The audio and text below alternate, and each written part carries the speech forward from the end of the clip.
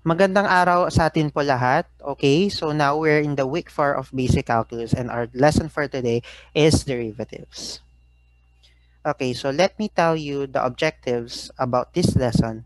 At the end of the learning episode, the students are expected to relate the derivative of a function to the slope of the tangent line, to find the derivative of each function, to apply the definition of the derivative of a function at a given number. So now we're going to mention and discuss the definition and the formula of the derivative. Okay, so when we say the formula of the derivative, it says that the derivative of a function f of x denoted f prime of x at any x in the domain of the given function is defined as f prime of x is equal to limit where your h approaches to 0, then f of x plus h minus f of x over h. Okay, so this is the formula of the derivative. So now, let me perform on how to find the derivative of every function. Okay, so now we're going to find the derivative of the following functions. Okay, so our first function is f of x is equal to 4x plus 7. So, ang gagawin natin po ay we're going to recall the formula of the derivative. Okay, so now we're going to find the f of x plus h since may f of x na po tayo. Okay, so our f of x plus h is 4. Instead of writing x, we're going to write parentheses, then x plus h, then plus 7. So we're going to replace x with x plus h. Okay, so this is now our f of x plus h. So now, what are we going to do is we're going to substitute the f of x plus h and f of x with their respective functions. Okay, so here is the first step of solution. So, bale, ang f of x plus h natin ay 4 times x plus h plus 7. Then, our f of x is 4x minus 7. Then, what are we going to do next is we're going to perform the multiplication through distributive method. Since 4 is the common factor here, all we have to do is to multiply with every term. So 4 times x will be 4x. Then 4 times h will be 4h. Then here, with minus 4x plus 7, it will be negative times 4x will become negative 4x. Then negative times plus 7 will be minus 7 because negative times positive will be negative. Okay? So here is the second step of the solution. Okay, so as we see that 4 is being multiplied with x while 4 is being multiplied with h since 4 is the common factor. Tapos yung negative sign natin dito, yun po yung common factor. Yung 4x kasi positive kaya naging minus 4h. Yung 7 kasi kanina plus 7 siya kaya naging minus 7 siya. So ang gagawin po natin is we're now going to simplify by observing the like terms. So 4x minus 4x is 0. While 7 minus 7 is 0. So, ang matitira ay 4h. Okay, so 4h over h. So, alin man dyan ang common factor natin? So, h is the common factor here. So, we're going to perform the cancellation once again. So, alin po ang matitira? Which is 4. Okay, so based on this limit, we're going to use the constant law. Since 4 is a constant function, okay, so ang ikakalabas niya ay 4 pa rin. So therefore, 4 is the derivative of this function. Okay, so now we're going to move to the next function. Okay, so our f of x is equal to x squared minus 9. So what are we going to do with f of x plus h? So we're going to replace x with x plus h, then squared minus 9. Okay, so now what are we going to do is, from the given, what are we going to do is to replace f times x plus h with this function, while f of x with this function. So ito po yung next step natin, or first step. Ito, okay? So dito po, napapansin natin yung x plus h, then squared minus 9, yun yung f of x plus h natin. While yung x squared minus 9, yun yung f of x natin. So ang gagawin po natin dito is the square of the binomial kasi exponent niya ay 2. And x plus h is a binomial. So what are we going to do is the FOIL method. So magiging x squared to, tapos plus xh, magiging xh, tapos magiging h squared. So we're going to combine like terms here. So since dalawang xh, magiging 2xh. Okay. So ito po yung kinalabas natin. Okay, bakit negative x squared plus 9 siya po? Kasi una, 'di ba minus sa labas, yun yung common factor natin. Minultiply natin siya sa x squared since yung x squared ay positive, magiging minus x squared siya. Tapos yung negative 9 sa loob, magiging positive dahil negative times negative, magiging plus siya. So ang mangyayari dito, we're going to simplify the like terms. So x squared minus x squared will be 0. Then negative 9 plus 9 is 0. So ang matitira ay 2xh plus h squared over h. So ito ang ikakalabas natin. Okay? So ano ang common factor dito? Ang common factor natin ay h, 'di ba?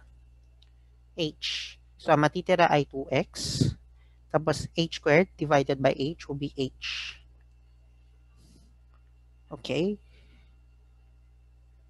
So ito ang ikakalabas natin. Since there are h at both sides, okay, what are we going to do is to cancel.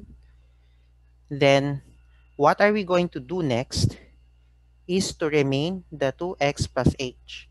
Okay, so using the value of h here sa limit po, yung h natin po ay magiging 0. So isa-substitute siya natin. So 2x plus 0, magiging 2x siya. Si 2x ay derivative tong function na to. It means to say 2x is the derivative of this function. Okay? So now we're going to move to the examples wherein we're going to find the slope and the equation of the tangent.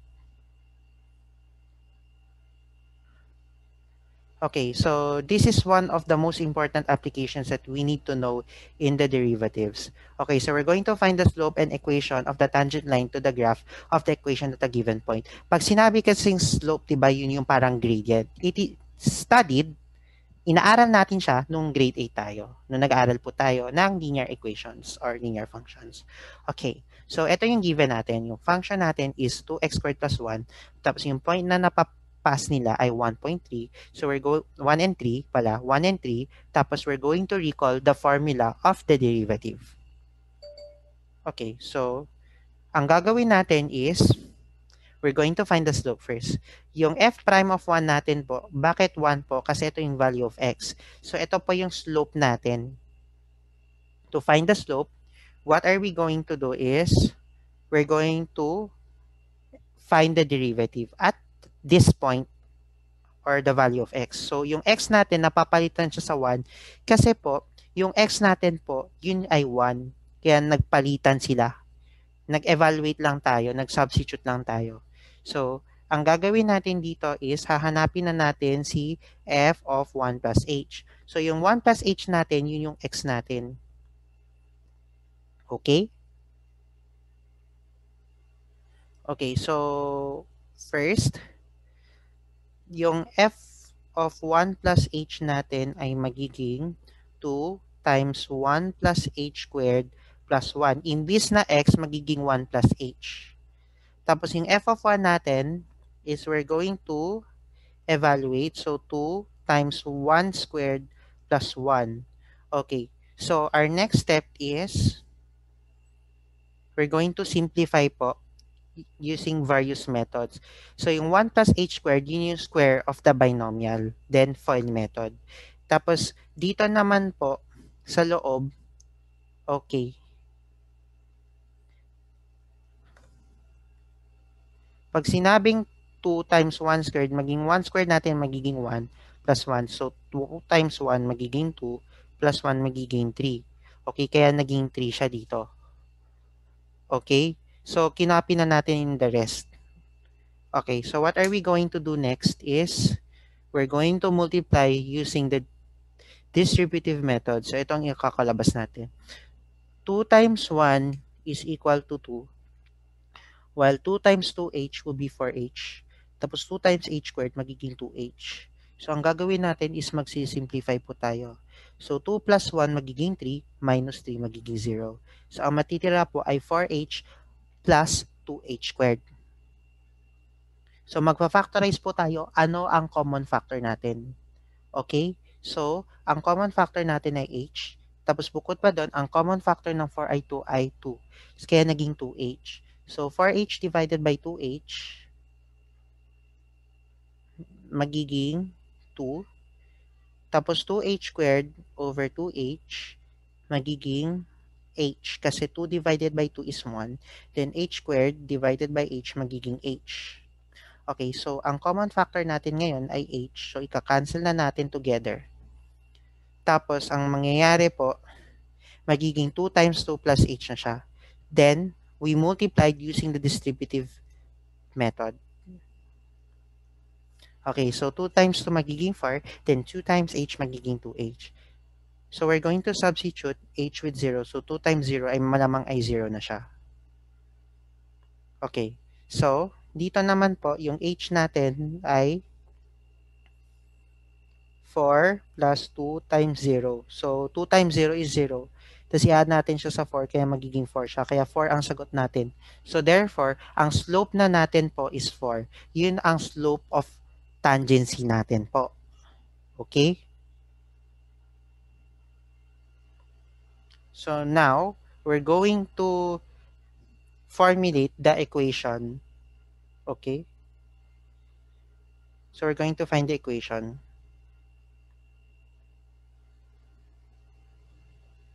Given that our slope is 4 and the given point is 1 and 3. Okay, so we're going to recall this formula, which is the slope point formula. Y minus y sub 1 equals m times x minus x sub 1. So, where x sub 1 and y sub 1 is a given point and m is the slope. So, bale, yung 1 and 3 natin po ay x sub 1 and y sub 1 natin. Okay, so we're going to substitute with the respective values. Okay, so yung y sub 1 natin is 3, while yung m natin is 4, then yung x sub 1 natin is 1.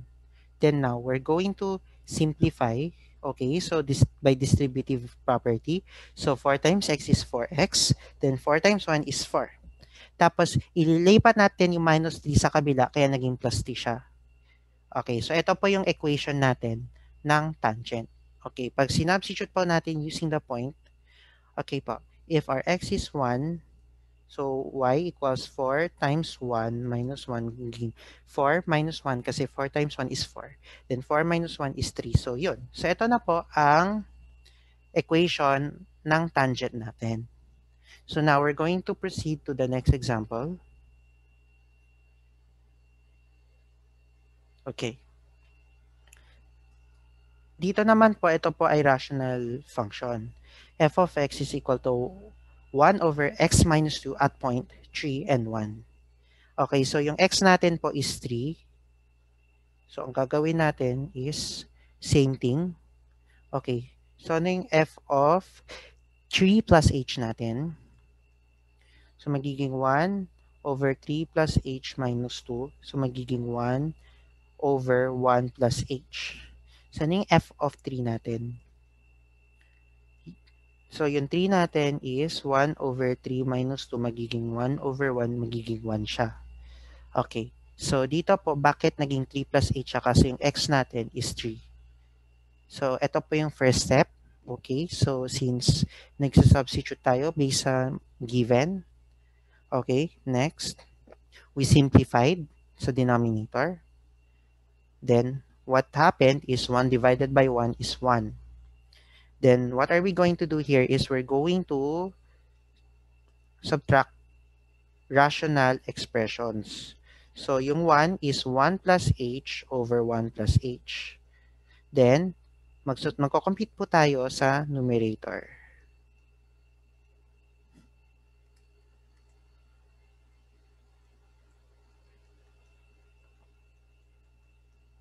So, So, magiging 1 minus 1 minus h over 1 plus h.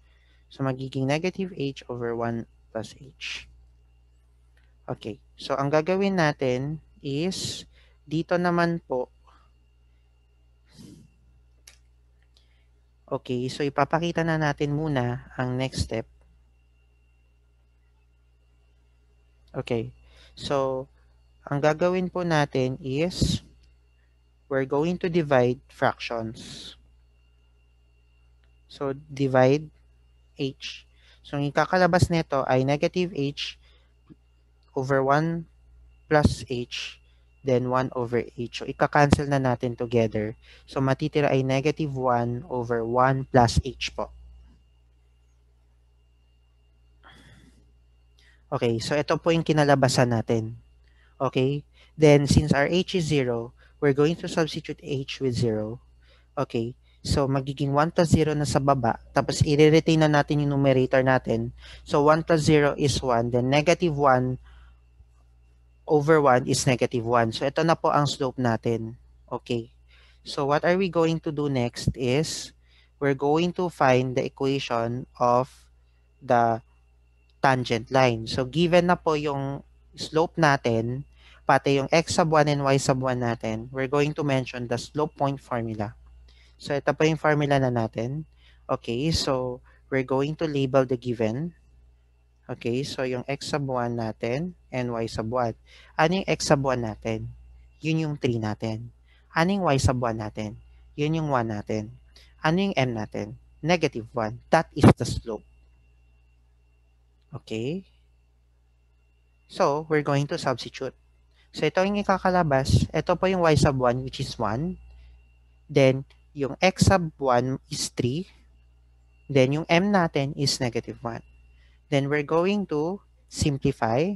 So, negative 1 times x minus 3 is negative x plus 3 by distributive property. Bakit plus 3 siya? Kasi negative 1 times minus 3 is plus 3.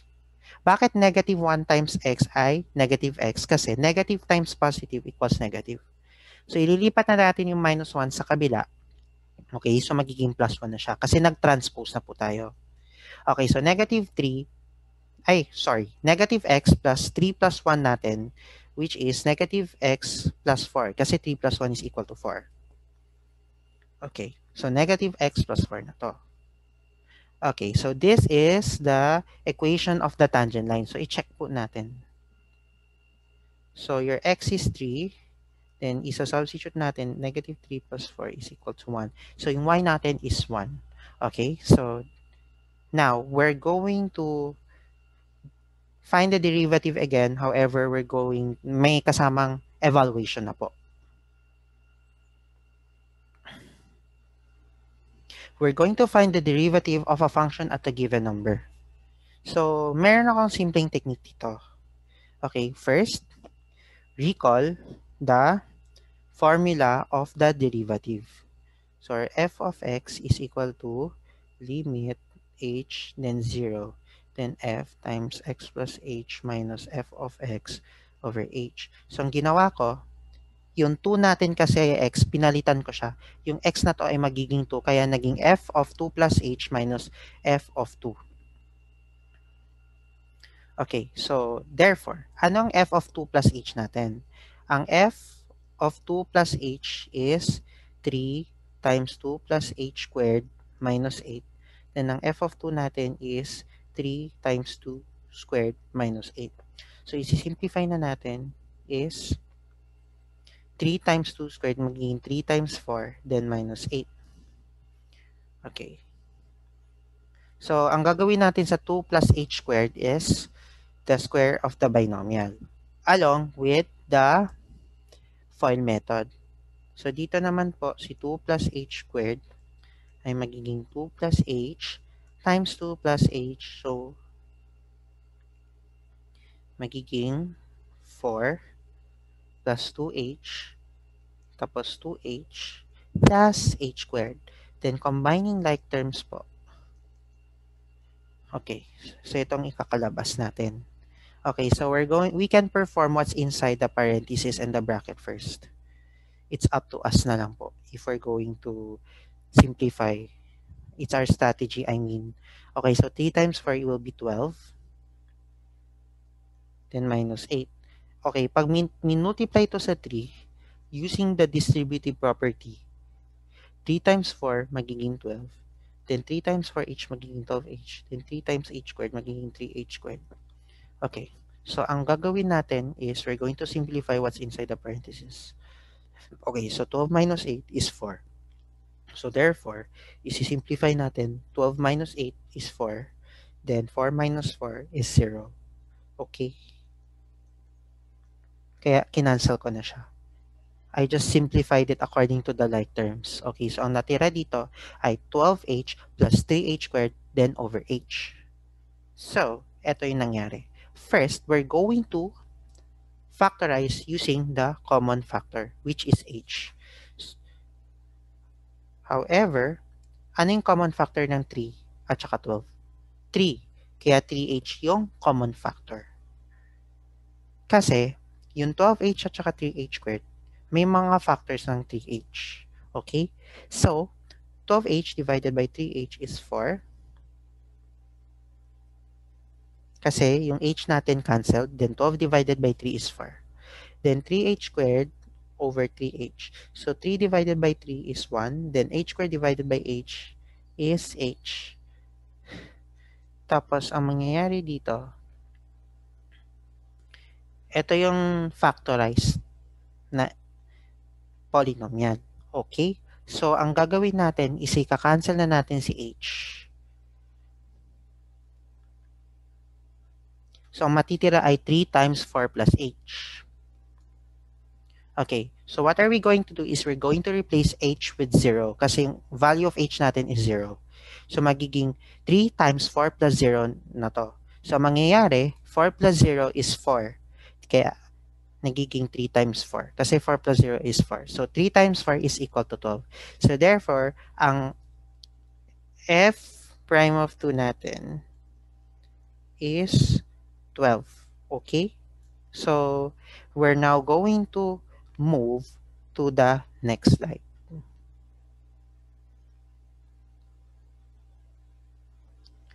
Okay. So, our f of x is 2x squared plus 7x at x equals negative 3. So, we're going to find f prime of negative 3. So, what are we going to do is to recall the formula of the derivative.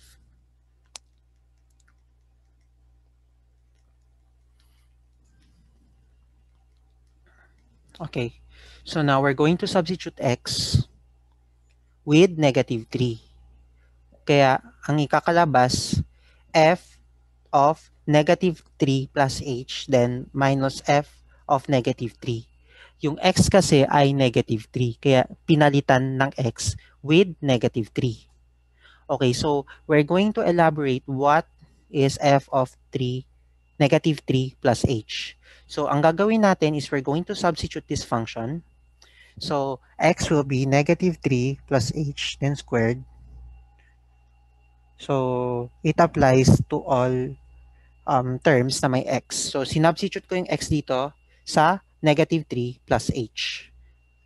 Paano kung si f of negative 3 natin? Si 2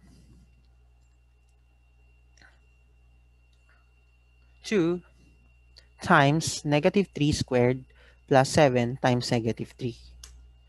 Okay. So, ito yung first step natin. Okay. So, dito na, pinalitan na natin. So, ang gagawin natin sa negative 3 plus h natin is the square of the binomial